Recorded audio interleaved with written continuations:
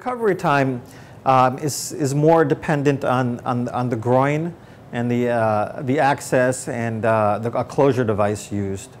And so usually, we close the groin with a closure device, and patients are up and walking 2 hours after the procedure, and the next day they've noticed, they start walking more, and they've noticed a significant change. I mean, it's really, some of these patients have suffered for months, years with pain while walking, which has really affected their quality of life.